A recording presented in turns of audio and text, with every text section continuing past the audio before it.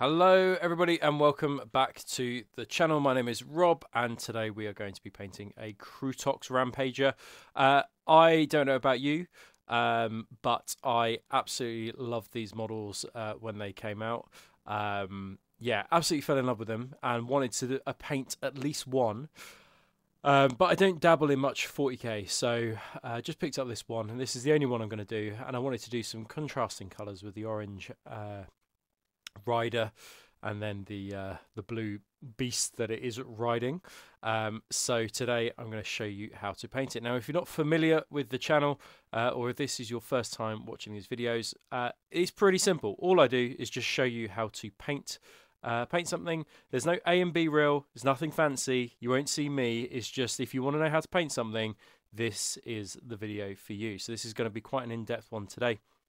It's going to be a longer one than usual, but hopefully I'm going to show you all the parts that you will need. So we're going to start off with the model, and I'm just going to prime it black, and then from above I just primed it with white just to get those volumes, and kind of so I could understand the volumes of the model as well. I kind of sprayed it at a 45-degree angle all the way round, and then we're going to go straight in with our blue.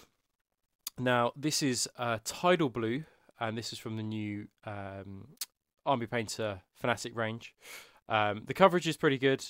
I would say, though, that it's best to use two thin coats than just use one kind of thick, solid coat. There's lots of details on this model that we don't want to miss out on. And as you can see, it's better, better to keep it smooth, as I say. A really nice colour.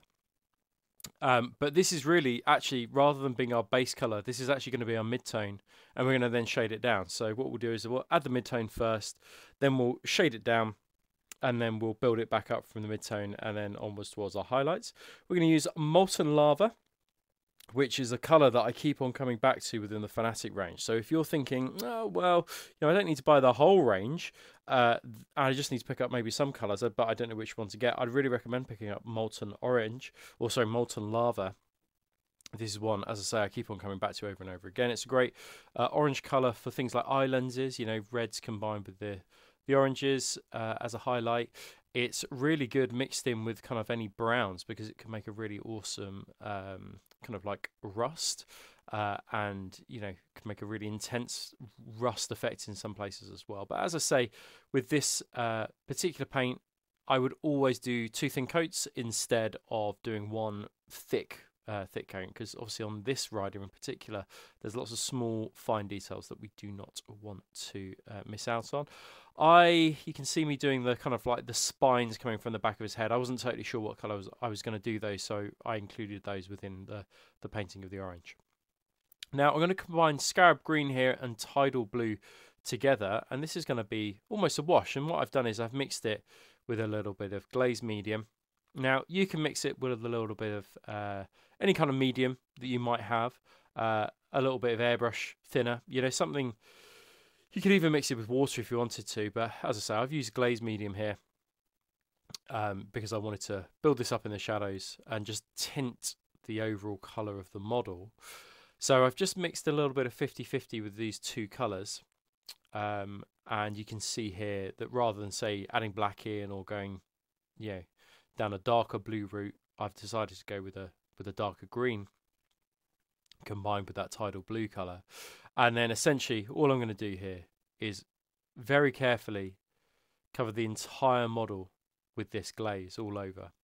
Now this is what you might describe as a soft shade, but because it's a glaze, the glaze medium will slow down the drying process. So if you're using it for the first time and going, wow, this is taking a long time to dry, it does take a long time to dry, but it's a much softer look than, say, adding a wash all over, because washes can have quite a staining effect, whatever kind of washes that you use. But doing this in this kind of quite controlled way is a good way just to create some soft shading. And it's up to you, depending on how deep you want this recesses and how dark you want these recesses to be. You could add multiple layers and do a deeper shade of this colour overall. But it's completely up to you. I, in the end, did this twice, so I left it to dry and then did a second pass of it as well. So it kind of just tinted the colour that Tidal Blue colour slightly, but gave a good effect overall. Right, we're going to go with Molten Lava mixed in with this brown colour. This again is another brown colour that I keep on coming back to, but as you can see here, we're just making a glaze in a very similar way that we did before. So I've just got a little bit of glaze medium here. I'm just mixing it together, and then I will put this all over the orange of the Kroot model. With this one though, because there were so many gaps and things like that, you know, I didn't need 2 coats. I just needed 1 coat for this one, and this just kind of like rested in all the recesses that you might want and might expect. As I say though, you can do another deeper shade of this just by going over either any particular areas or just washing it all over. For this video, I've just kept it super simple, and I've just gone, I'm going to do it all over. But if I was being a little bit more careful, and if I didn't have a camera in between me and the actual model, I might be a little bit more careful in terms of just focusing around the, you know, the shades, around the biceps, just to darken those areas down. But as I say, I'm just using it as an all-over wash, all-over glaze. Okay. Now we're going to go back to Tidal Blue. I'm going to go backwards and forwards here between these two. Just while one is drying, we can do the blue. As I say, it takes a little while to dry when you've added a little bit of glaze medium in, because it's it's a retarder basically. It slows down the drying process of the actual paint. So what you can see me doing here is going in with this Tidal Blue color back again. Now you can see the difference between the actual color that I'm laying down and then where it's been tinted by a glaze. Now the jump between the two isn't massive, but what I really want to do is stay away from all the crevices in the armor, all those kind of like the deepest recesses within the muscles of this particular model, and just hit the broadest areas where I think the light would hit it. We can though keep this nice and broad, this highlight, just leaving the darkest areas in the in shadow and leaving it alone. But as you can see, the jump isn't that vast because we've used a little bit of glaze medium in order to create a kind of our wash. So this is a good way to, rather than starting from a very, very dark to light, going from dark to light, this is a good way. Start with a medium and then wash or glaze it down, and then we can go back to the medium, the mid-tone that we've got, and then we can go onto our highlights as well. And the same will be for the orange color for the actual Kroot itself. Okay, we're going to go to our next highlight color now. So this is Frost Blue. And as you can see, what I'm going to do is I'm going to add Frost Blue into Tidal Blue. And what you can see me doing here is just adding more and more Frost Blue in. And you can start to see the kinds of tones that I want to create. And this is the way I'm going to work through. Now, I haven't included every single element of me adding in the Frost Blue, but you could see the kind of the mixes that I was creating. And at every step along the journey, what I'm going to be doing is I'm going to add a little bit more Frost Blue, add a little bit more Frost Blue, so we're getting lighter and lighter and lighter. Now, I'm also considering, as I'm applying this paint, the actual muscles themselves. I want to keep it quite bright around areas where I think that light is going to be hitting most. You know, lots of these muscles are kind of lots of these muscles are spheres, so they're obviously going to, the light is going to bounce off them in certain ways. But also, actually, when you think about somebody who's got big muscles, think about the tension that those muscles will be under. You'll be able to see all of the fibers within those muscles, and we want to, at a later stage, create that effect by creating kind of thin lines particularly onto these kind of like boulder-like shoulders that this creature has got.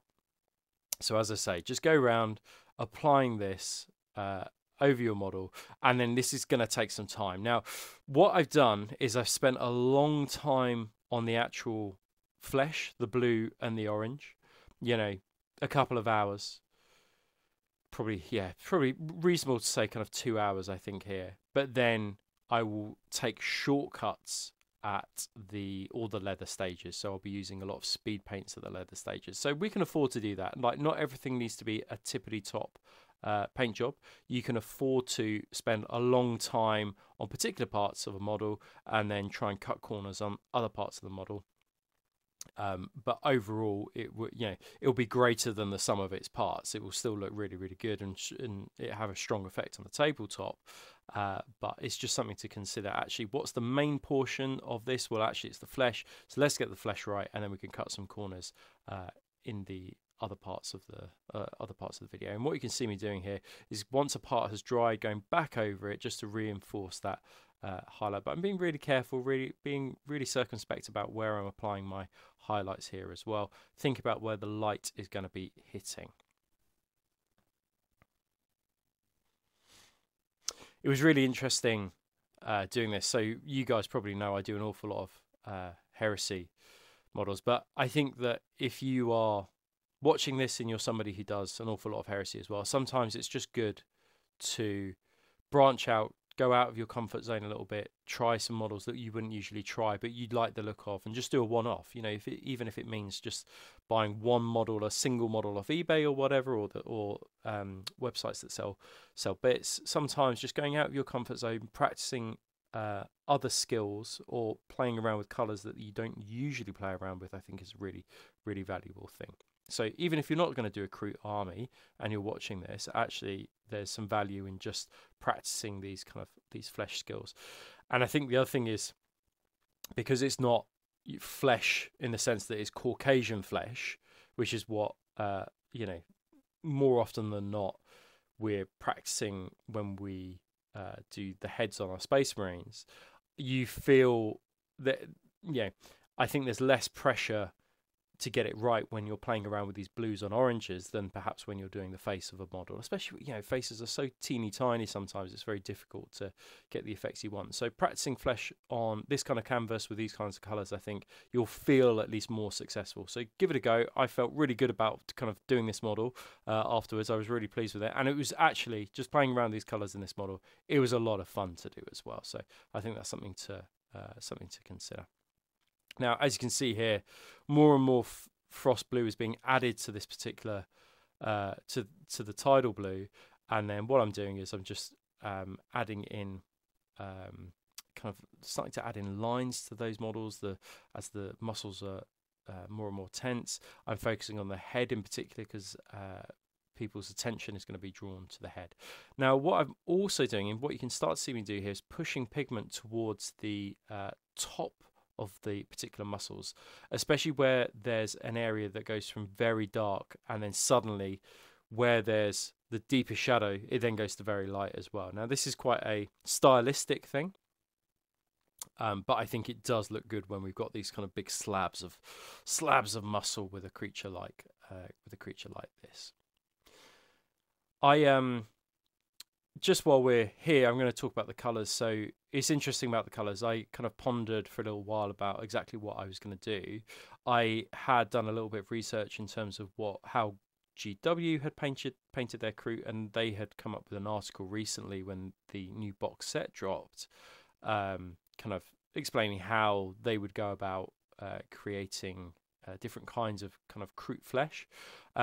Loads of those were really attractive in terms of how to go about them. The yellow one particularly, I was like, oh, that's a really good one, and maybe I could kind of emulate that. But the reason why I've gone for a blue and orange is, of course, because they're contrasting colors.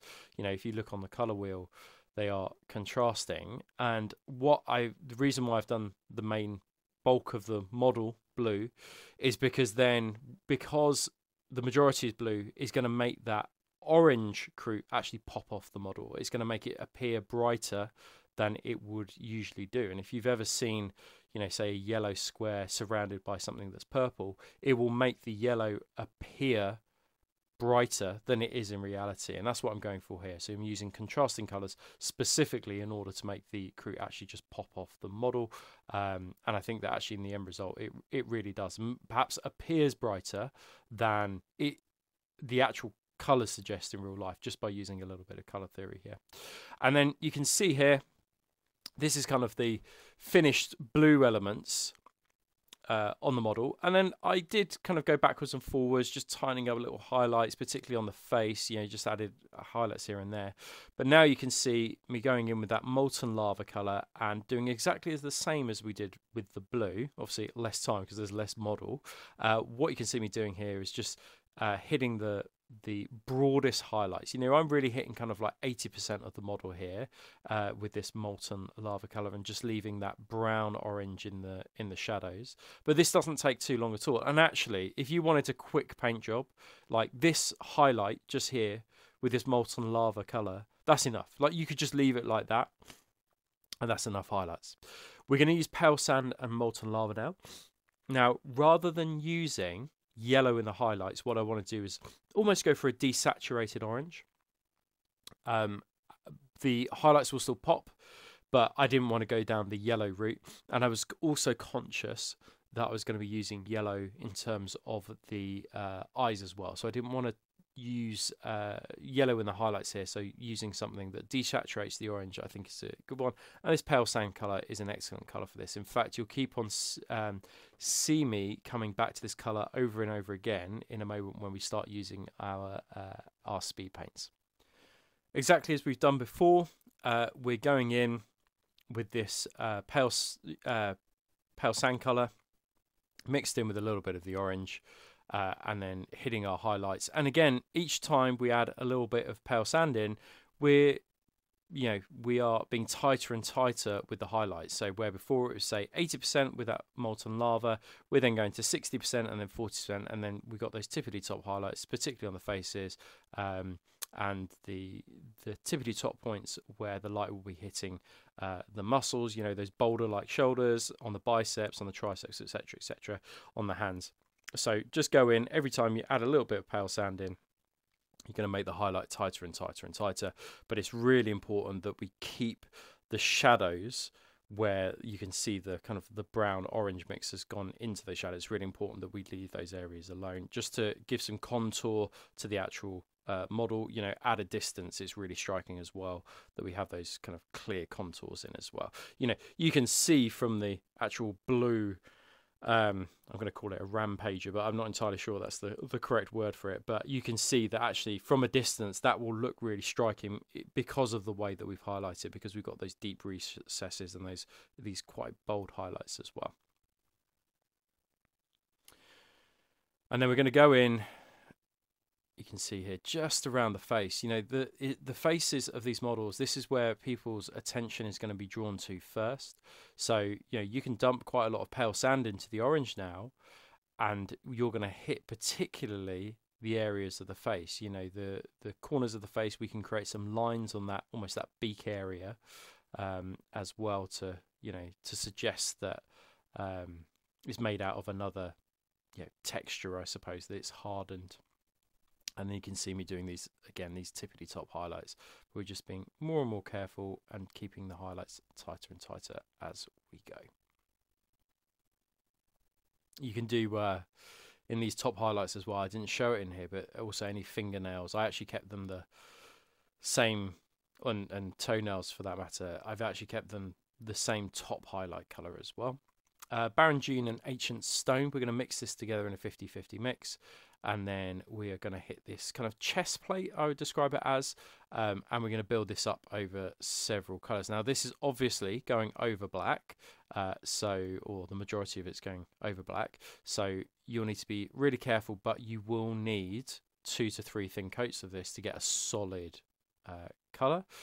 But what I would say is, you know, be really, really careful. You can see me with the brush being slow when I do this, because I don't want to touch any of the blue that I've done. I don't want to have to go back and correct any mistakes as well. So, you know, just be super careful with this. I actually, on reflection, would suggest doing this off the base.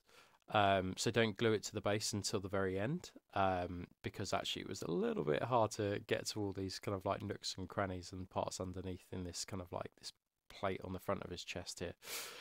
In terms of the glaze or the wash, you can see it's exactly the same wash that we used with our Kroot rider, which was the orange and brown mix that we created. It was just on my palette anyway, so I was like, might as well, I'm not going to make a new one, I'll just use that one, and it works absolutely fine. And then exactly the same as we did before, you can then just highlight that color again, just with that with the Barren Dune mix that we created from before, and just give it a highlight, and that's fine. Like, it's in shadow, you know, the light can't get to it, so we can keep it nice and simple. Right, now that we've done the flesh, which is the bulk of this video and the bulk of the work that we're going to do on this model, we can now go to the easy stuff. So basically what you can see me doing here is any mistakes, any parts that I've got blue, I'm just going over with matte white paint, and I'm just picking out all of the elements where I've made a mistake, but also just adding a little bit of highlight to this as well, because what I'm going to do is I'm going to use this I'm going to hit this all with speed paint, and we'll talk about this, which speed paints we'll use in a bit. But this is just a really simple way to kind of do leather elements. And as I said before, this model is going to be greater than the sum of its parts. Most of the things that we're going to be doing now are actually just to do with speed paints. So it's going to be relatively straightforward. Hardened leather, a superb paint. Again, if you're looking for singles in terms of to add to your paint collection, this is the one. Absolutely amazing. Now, this is more on the orange side of the brown spectrum than it is on the very kind of like dark wood, I'd say. But because it's more orangey, it contrasts really well. This leather contrasts really well against the blue armor as well. So it was a really, really nice choice. But also a secret, this is exactly how I do, say, all my Space Marine satchels and things like that, or gun holsters. I just base coat it black, roughly highlight it white, and then hit it with hardened leather speed paint, and it looks great. It looks brilliant. And this is exactly what we're doing here, and this will flow into all the nooks and into all the crannies. It will actually kind of create a good separation between the blue armor and your leather elements as well, because of the contrast with the fact that it's got orange in it. But we will pick out some areas in kind of like a black leather, just to mix it up. It doesn't need to be all brown, so I'd suggest looking at particular parts you want in black leather as well. So I did the front of the forearms, that black leather, and then on the actual rider, I did the kind of his javelin pouch. I did that all in black as well, just to mix it up, because we've got fairly similar colours on this model, so it's good to break things up with some black elements. This is Grim Black, speed paint. Really, really nice speed paint. They go down really smoothly, and it's been really good to kind of like practice using these paints in conjunction with the Fanatic range as well. So what you can see me doing here is I'm highlighting some of this Grim Black just to render the shapes a little bit. Now, you could, if you wanted to, just leave it completely. You don't need to add any highlights to it, because obviously the nature of the speed paint, it's already kind of like highlighted for you. But this just makes the highlights pop. Now, what I've done is I've actually mixed pale sand in with the Grim Black speed paint, and that just creates a nice natural grey colour, and I'll show you in a bit how exactly I do that. But then this just creates a natural highlight for you to highlight all the edges. So really easy and really simple to do.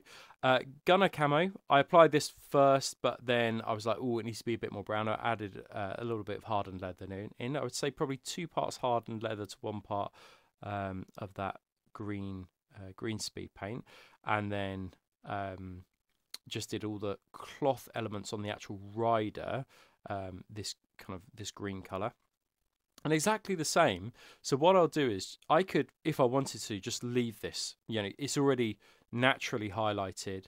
I wouldn't need to if I wanted to go and highlight those things. But actually, I mixed that colour, that speed paint greenish brown colour, in with a little bit of pale sand.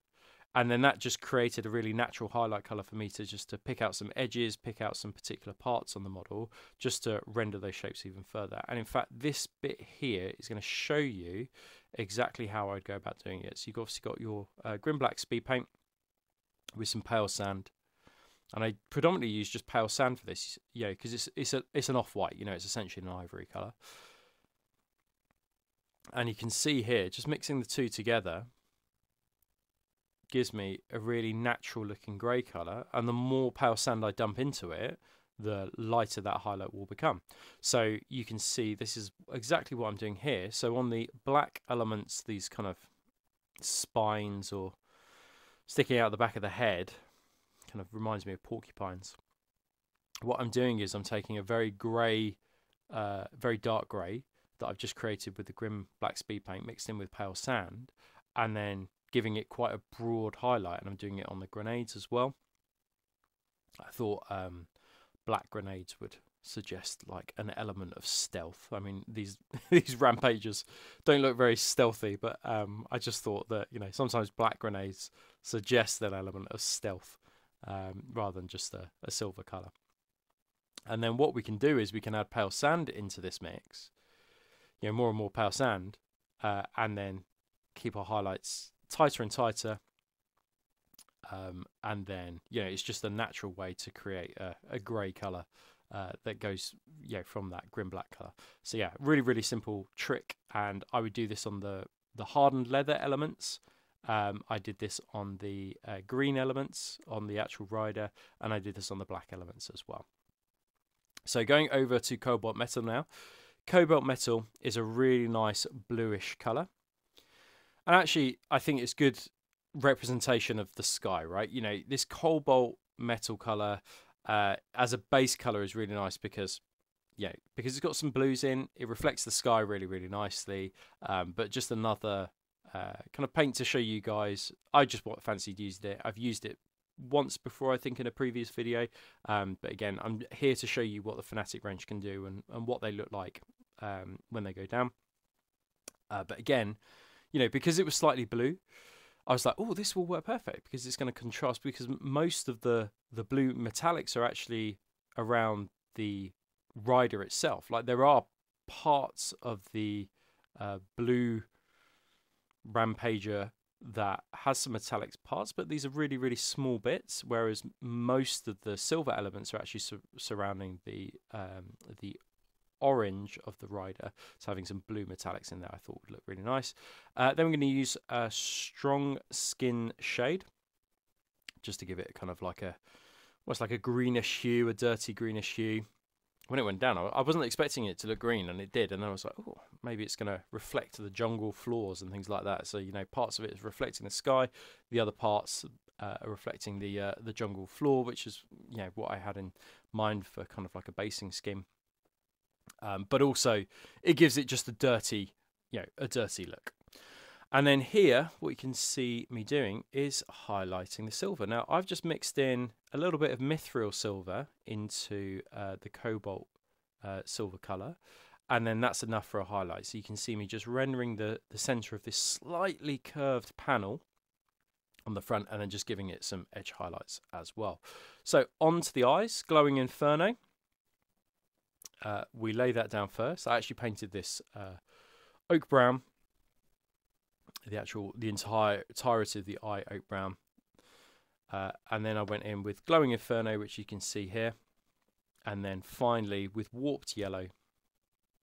And luckily there weren't any pupils to paint, it was just a yellow colour, and I did this for both the actual rider and the beast he's riding. And then we're going on to the base. So I just applied like a red brownish texture colour, but I wanted to create kind of like a jungle floor, so I wanted some greens and browns within there. So this is just a super quick way to create some greens and browns. So take your brown colour, and then we're going to mix it with Eternal Hunt, just to make a very dark green colour.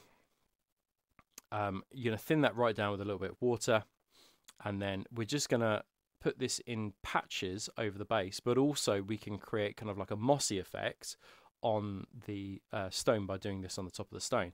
And what I will do is I'll just work my way through those green colours, you know, up through Eternal Hunt into Emerald Forest and right up to Rainforest. You know, just thin it right down, and then just put splotches and splats onto the actual base itself, and then onto the rock, just to give an idea of, you know, that it's a mossy forest floor.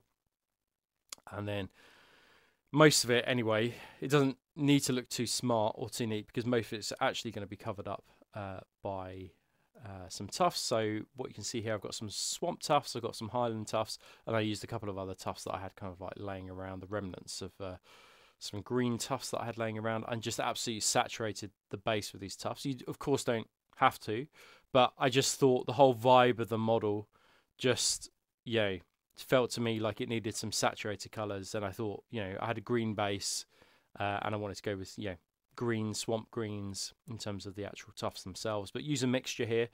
Don't just use a single colour. Grab yourself a mixture of tufts, and I think it looks really strong. The whole vibe is just like a brightly coloured model, right? It's very, it's gonna absolutely pop off the table. So there's no need to do, say, like a desert base or whatever. I think that really go all in with these bright greens on the bases.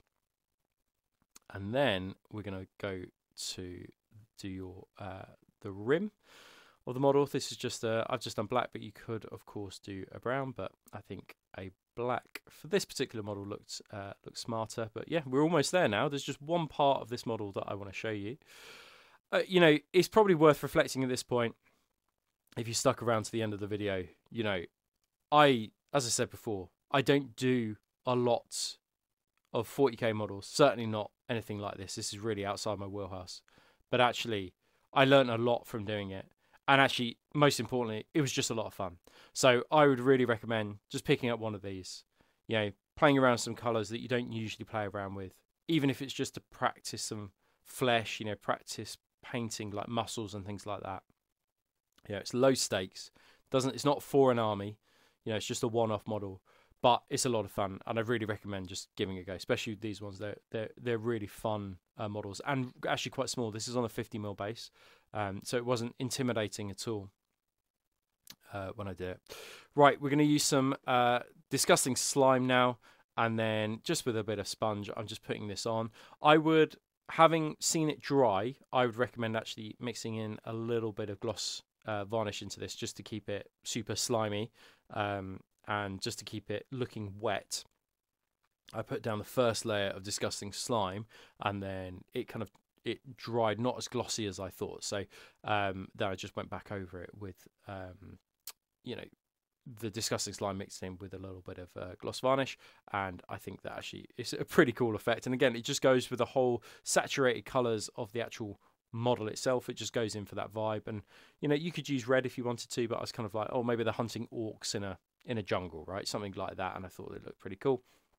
And then here it is, the Kroot Rampager in all its glory. I won't be doing another one of these unless you guys want me to. Say, can you do this in these colours? Just put it in the comments below. But most importantly, I hope that you've learned a lot. As I say, these videos, they're not about entertainment. They're about teaching you guys how I would go about doing a particular model, and I hope it's been useful. Remember that the model can be greater than the sum of its parts. You can spend more time on a particular part of a model and then cut corners on another part, and as a whole, it will still look good. I really hope you enjoyed this video. Don't forget to like it, don't forget to subscribe, and I shall see you on the next one.